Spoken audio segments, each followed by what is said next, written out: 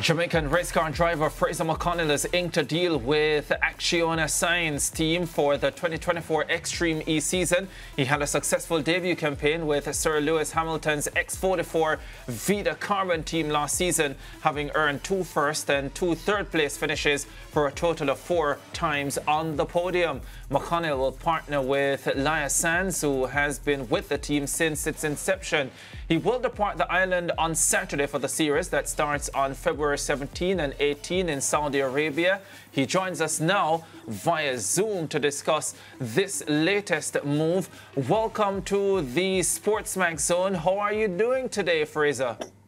Good, good. Always a pleasure to be on. Thanks for having me. Yeah, always a pleasure to have you on the SportsMax Zone. Talk to us about this latest move. I thought you were happy with Sir Lewis Hamilton's team. No, it's a big deal. You know, firstly, we need to thank Sir Lewis again for having me on his team. They unfortunately departed from the championship, so they're no longer competing in Extreme E. So, you know, the announcements were quite back-to-back, but there's been a lot of behind-the-scenes work making this happen for a long time. So, yeah. Carlos Sainz, another childhood hero of mine, is the owner of this team, Acciona Science Extreme E. And, you know, he must have, he was at all of the races last year. So I was able to get those, you know, those hero moments out of the way, and not before long he became, you know, just another legend in the paddock. But he must have just seen the speed and the talent that I was able to show while racing for Lewis's team. And he knew I didn't have a seat next year and called me up, and when the phone rang and he said, "Hi, Fraser, this is Carlos Sainz," I almost dropped out my chair. So it's a really cool experience, and I'm going to take this opportunity and make sure I make the best of it.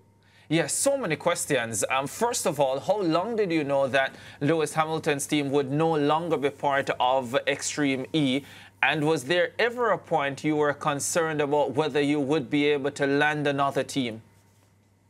You know, don't want to get into exact timelines, but you know, when you're operating with such a small team, you kind of know, you know what's going on behind the scenes, and you kind of get hints that you need to start looking elsewhere. Obviously, they were telling me for my best interest, and yeah, just started some conversations, and couple, I'd say about a month ago, or a little over a month ago, started conversations with Carlos and Acciona. So a lot of back and forth. Very cool part is that Red Bull is going to be sponsoring the team. So there'll be a team sponsor.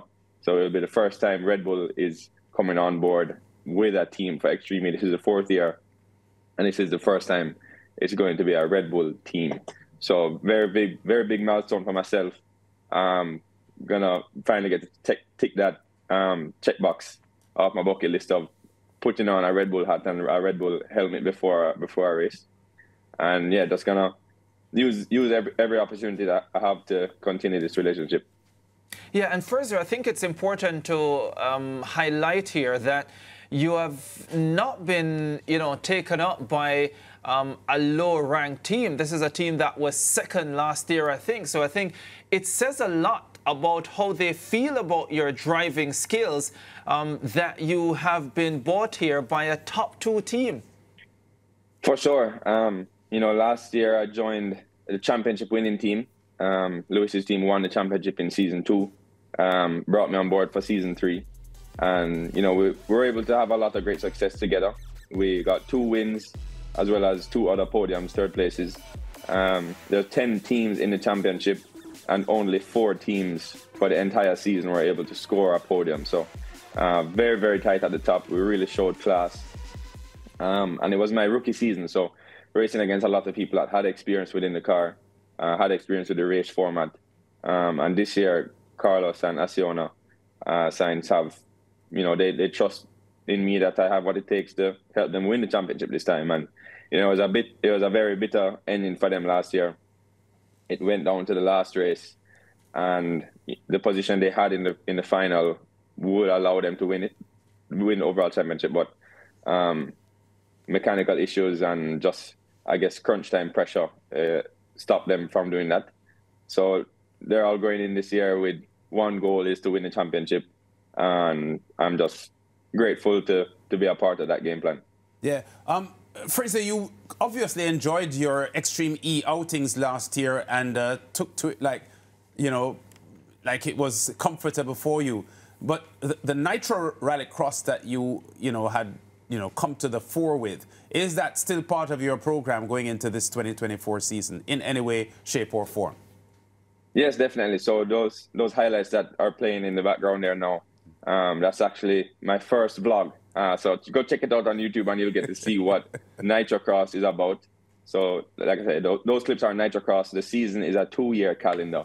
So we're still in the current Nitrocross championship. Yes. It's a 23-24 championship. So we're going into rounds 9 and 10 in Vegas. That's going to be in March 1st and 2nd. So we're at a very tight battle in the top 3 for the championship.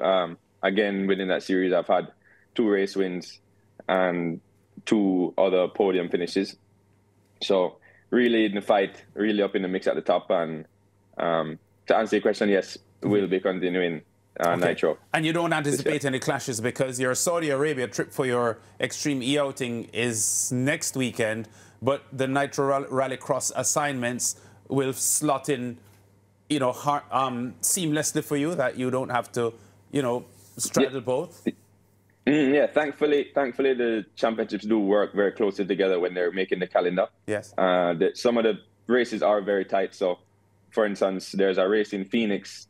They planned it quite well, actually. One weekend is Extreme E in Phoenix, and the following weekend is Nitrocross in Phoenix, the exact same place. So they work well together. Some of the drivers do both, so they don't want to put anything at risk with having drivers to choose between the two. So they know it's better if they work together, which is very good.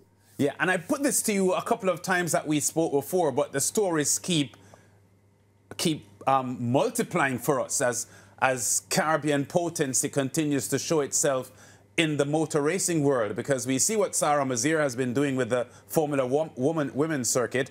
Alex Powell just last weekend won an F4 event, and the Barbadian Zane Maloney now signed up with the Sauber Academy for F1 as a reserve. These are tremendous stories for Caribbean motor racing, aren't they? Fantastic, and also need to mention Senna Sommerbell and Tommy Gore. Yes. They are going to go compete in the German Touring Car Championship. And, I love to see it. I wish there were more, but, this is such great steps in the right direction. I always say it, and I will always say it. Jamaica is so multi-talented. The Caribbean is multi-talented. Once we put our mind to something, we're going to go out there and make sure we find our way to get to the top level. Great results for everyone so far, and I'm wishing them nothing but the best going forward. Yeah, we had Alex Powell here in the studio. Well, not this studio, when we were at our old studio at Chalmers Avenue. And it was one of the best interviews I'd ever done. He was, I think, just 14 years old at the time, Alex Powell. And to see his growth and his continued strides in the field of motor racing, I can't say I'm surprised, because this is a teenager that is obviously highly skilled and talented. Is he someone that you talk to and encourage as he goes along as well?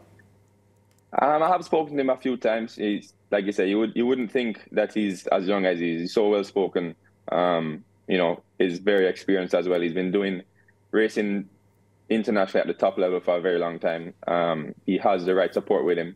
The Mercedes Junior, the Formula One Mercedes Junior Academy has taken him at a very young age and leading him in the right direction with the right support.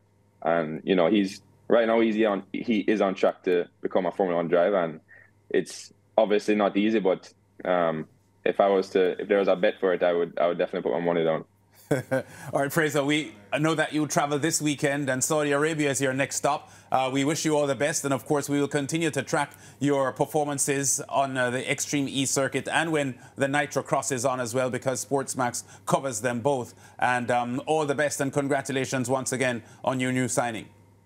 I appreciate it. Yeah, man. It's a Spanish team, but you can definitely count to see that Jamaica flag flying high on the top step.